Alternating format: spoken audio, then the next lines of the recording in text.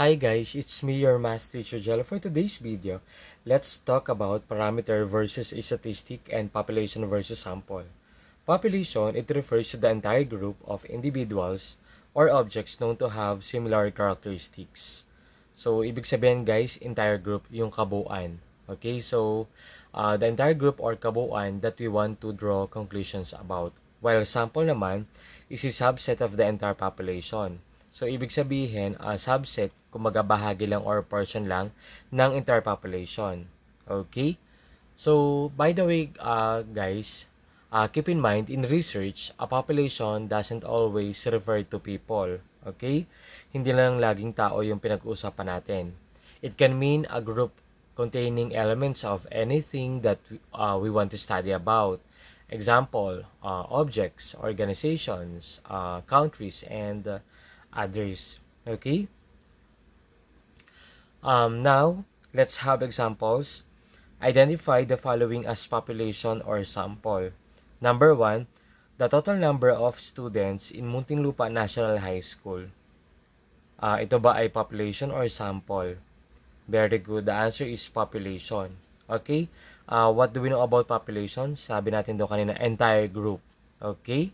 So, yung kabuuan. So, it pertains to population. Very good.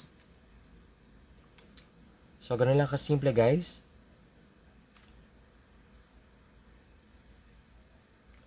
Next, the ages of all teachers in a private school. So, it pertains to population pa rin. Okay? Kasi all teachers in a private school. So, population.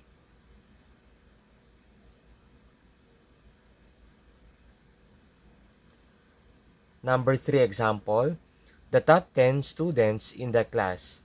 So, top 10 only, guys. Let's say sa isang klase, we have 45. So, kinuha yung top 10. So, portion lang or bahagi lamang ng entire population. It pertains to very good sample. So, gets na ba ang pagkakaiba ng sample sa population? Next, example number 4. The top 30 applicants in ABC Mall. So, let's say we have 100 applicants, no? So, kinuha yung top 30.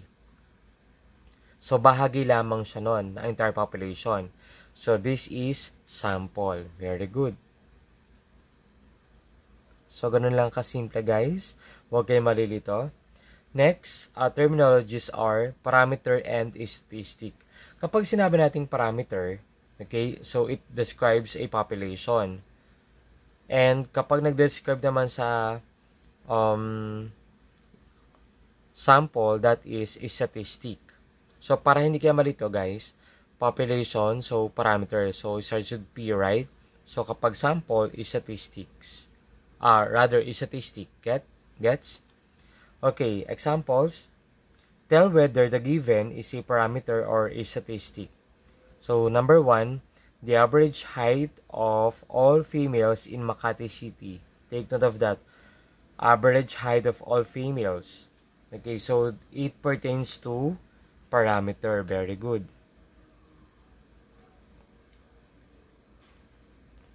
Again, what we know about parameter? It describes a population. So, pinag-uusapan natin dyan.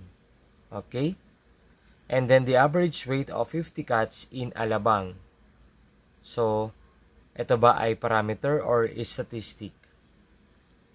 Very good. Statistic.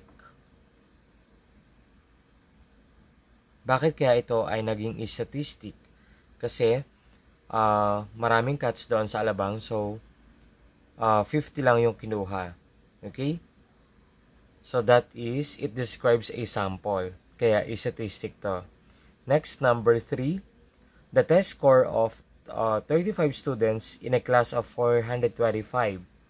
So, out of 425, so we have 35 lang yung kinuha na test score ng mga estudyante. Okay, so this is very good, is statistic. Gets? Okay, last example.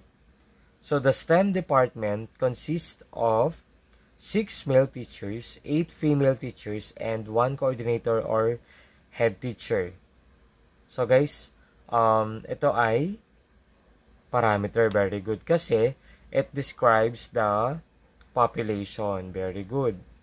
So this is parameter. Nakuha ba guys? So, this is the end of our video. I hope na marin kayo natutunan. Thank you for watching.